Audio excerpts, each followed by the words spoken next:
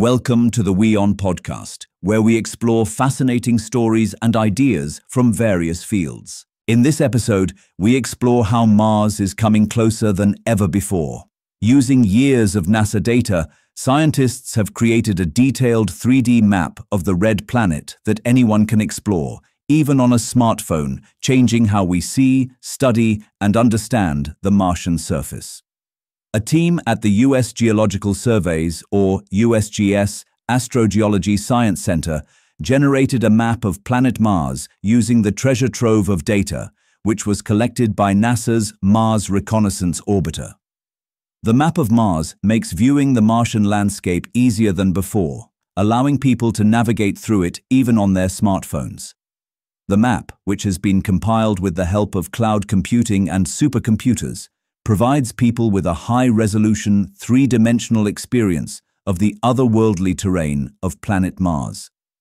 A team at USGS Astrogeology Science Center processed the map, which consists of around 4,800 digital terrain models, or DTMs, and has more than 155,000 images of the red Martian surface.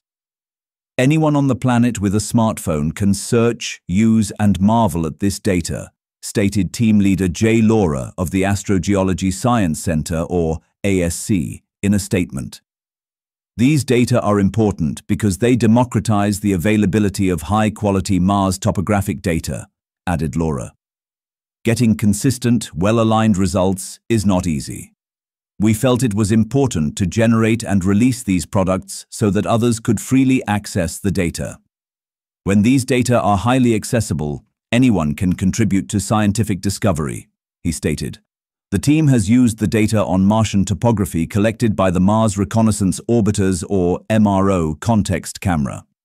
The MRO context camera can capture images with a resolution of around 6 meters per pixel, and can cover an area of around 18.5 miles wide and 100 miles long. The team then produced the DTMs by overlapping two images of a similar area, which were then processed using a supercomputer to create a detailed 3D view. The process is similar to how visual data collected by both our eyes is processed by the brain to generate our sense of depth perception and create a 3D picture of our surroundings, team members stated. Speaking about the data used to create maps, Laura said, "These data are ripe for discovery and use by machines and humans. This data release means that the high-rise data set can now be seamlessly leveraged by machine learning scientists." Amazon's Open Data Registry is hosting the data, which is free for anyone to use.